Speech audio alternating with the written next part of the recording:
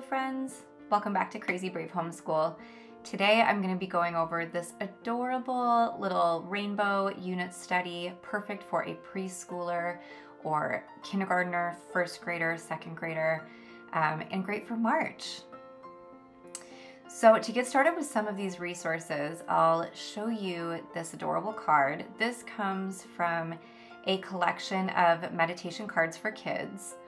And on the front, there's always like a really great photo, and then on the back is like a script for the parent to read to the child to have a little quiet, intentional time. So I just thought that was perfect because of the rainbows, obviously. My 100 chart comes from The Beauty of Play, and this is perfect for obviously the little ones learning to count. It's just a great visual.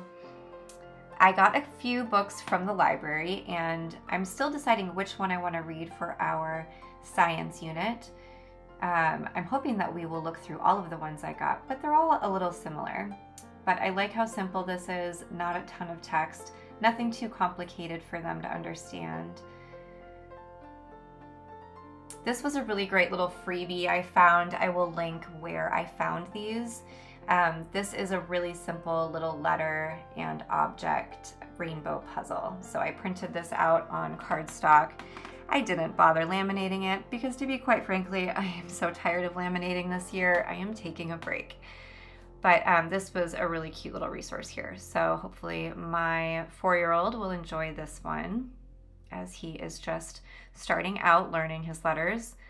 Also, excuse the floor that very badly needs to be swept.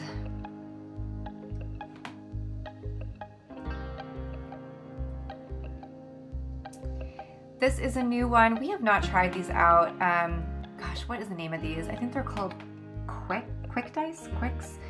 I will, sorry about that, I'll link the name, but it's like a quick addition game, so this might be better suited for my first grader, although I just like leaving them out as a fun resource for them to play with as they like. And then I always show this little resource. I love these writing tiles that I put out very often for our little units. I had to grab my rainbow colored magnetic letters.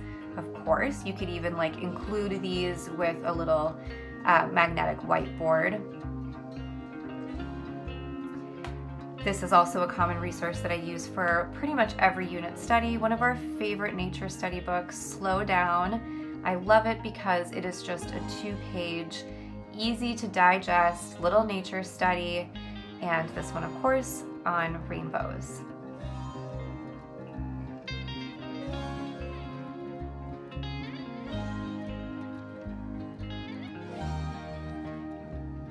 We have our rainbow colored magnetic shapes here. So again, would be great to pair this with a little whiteboard. This is an easy reader rainbow study that this would be good to read to my preschooler, or if you had older kids that could read it to the little ones, this would be perfect for that.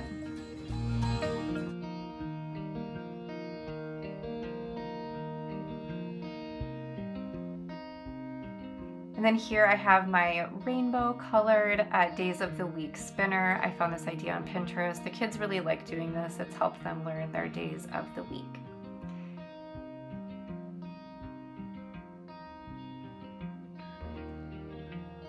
A couple more book resources here. Nature Anatomy by Julia Rothman, always a great go-to. Although I have, I've not used this one. Oopsie. I don't use this one as often as I want to because I can never display the pages. The book doesn't stay open very well. It's my only little thing about that book that I don't like, so we honestly don't use it all that much, but I think eventually we will. This one is really similar to the first one in terms of like the content, but again, I'm hoping my kids really get into this and they want to keep exploring.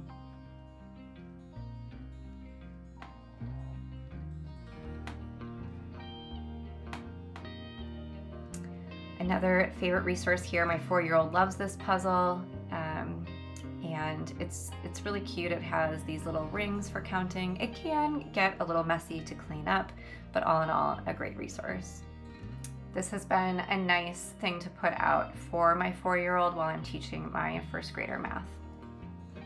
Another favorite resource here, I use this with my first grader a lot, but my 4-year-old definitely enjoys it too. This is a like a 100 board from Treasures from Jennifer, and she also sells it with these wool balls. I've showed this in past videos, so I won't go on and on, but as you can see, this could be a really fun little counting or like shape activity for your little ones.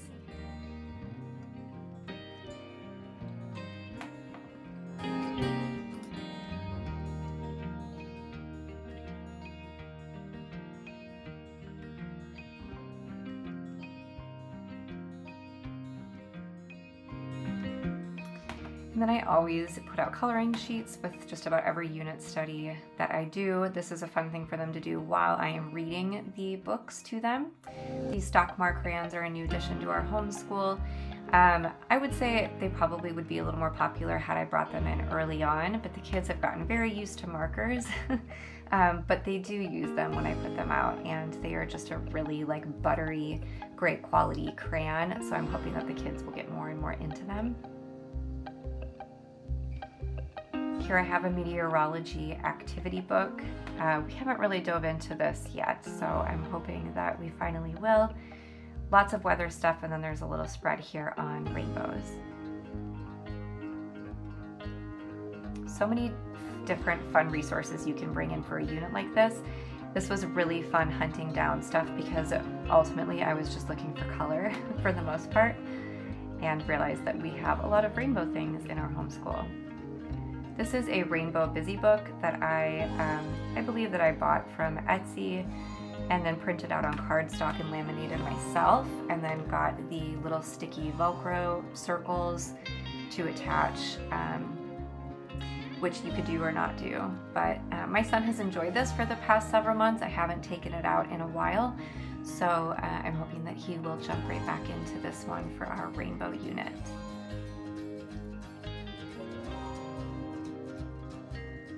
This one got pretty funny.